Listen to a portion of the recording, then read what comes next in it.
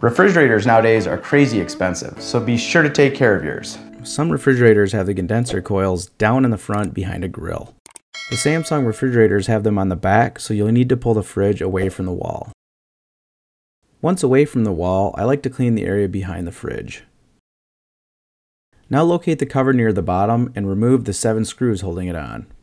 Ugh, that's gross. Vacuum all the dust on and around the coils and anywhere else you see dust. Be very careful not to damage the coils. Now vacuum off both sides of the cover. Then put the cover back on and reinstall the 7 screws. I like to also vacuum off the top while I have the fridge pulled out. Push the fridge all the way back in and then pull it a few inches off the wall for proper air circulation. That's it!